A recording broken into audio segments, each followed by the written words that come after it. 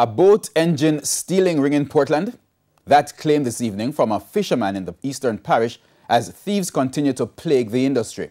But what are the stolen engines used for? Krista Campbell explores the issue and how it impacts fishers in the final of a 4-part special report. 6 drug busts in Portland since July, valued at close to $60 million, which police say are dents in the guns for drugs trade. At least 2 of those busts involving boats, which have also been seized.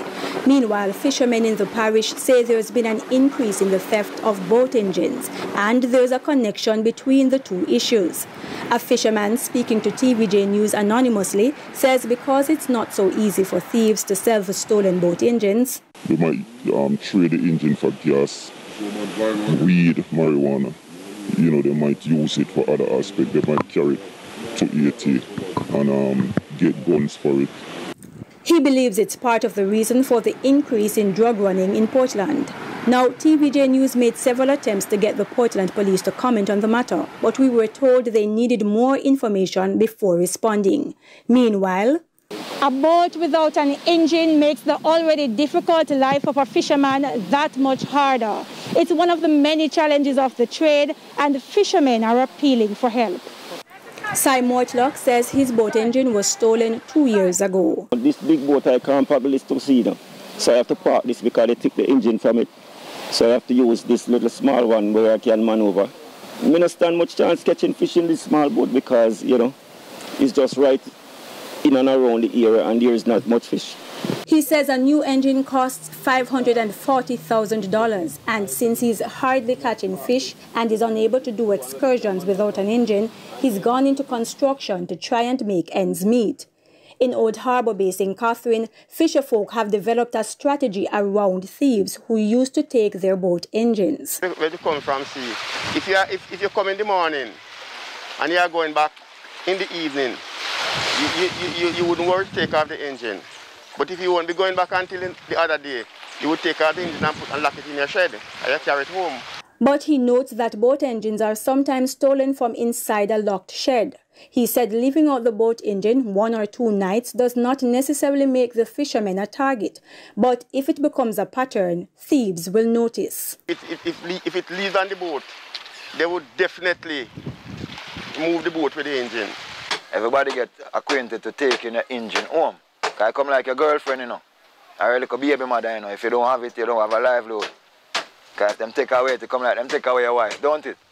Every day costs you $500, $1,000, but bring it come and bring it go back. And there's another long-standing problem. Well, the challenge when most of the fishermen are faced for the south side is a piracy from the town man them. Them come and they haul the pot and take whatsoever in the pot. And when they done, they just throw it over, rope, tie up everything, and then just gone. They say they're mostly targeted during bad weather at sea. Because when I go kill yourself in a bridge and see and go out there. And then leave from Portland Cottage, Rocky Pine, Kingston, and come out there, come ready. And even with special markings on their fish pots, the fishermen say it's hard for the police to catch and charge the culprits. You have a old man with the article, bring him come along, and then the fisherman will identify, say, yes, I'm my own. Before that, you don't have no case. President of the Old Harbour Bay Fisherfolk Association, Kevin Baker, is suggesting the use of buoys containing the boat number, not the ID number, the boat number and the port that you come from. For instance, OHB 126. And you have an area where the governor know that this is Mr. Baker fishing in ground. You understand? But they have to do it by either drone or aerial view or something to enhance the fishing. He says it will also help the Coast Guard know what areas each fisher is licensed to fish. Meanwhile, he points to a section of the fishing beach where there's hardly any theft. And in the middle of the beach down here by the Pearl Harbor, you have some individuals down here and a community-based thing. They set up cameras and they have lights because they're fishing straight through, you know.